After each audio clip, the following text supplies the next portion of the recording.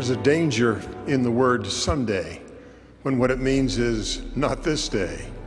The thought, someday I will, can be a thief of the opportunities of time and the blessings of eternity. Even the Savior, who was without sin, set an example of the need not to procrastinate. He said, I must work the works of him that sent me while it is day. The night cometh, when no man can work.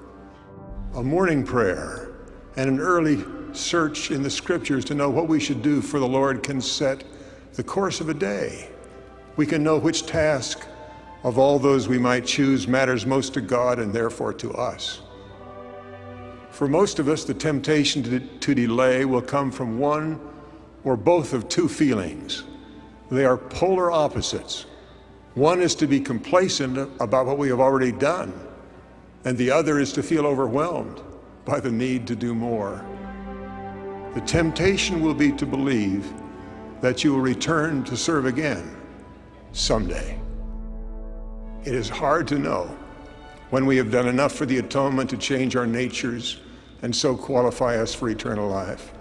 And we don't know how many days we will have to give the service necessary for that mighty change to come. In the hardest trials, as long as you have the power to pray, you can ask a loving God, please let me serve this day. It doesn't matter to me how few things I may be able to do. Just let me know what I can do. I will obey this day. I know that I can with thy help. For those who are discouraged by their circumstances and are therefore tempted to feel they cannot serve the Lord this day, I make you two promises. Hard as things seem today, they will be better in the next day if you choose to serve the Lord this day.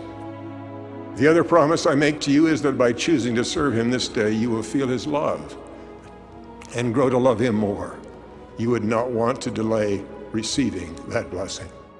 And feeling his love will draw you back to his service, wiping away both complacency and discouragement.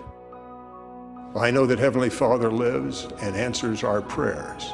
I know that Jesus is the living Christ, the Savior of the world, and that we can choose to feel joy and peace in his service this day.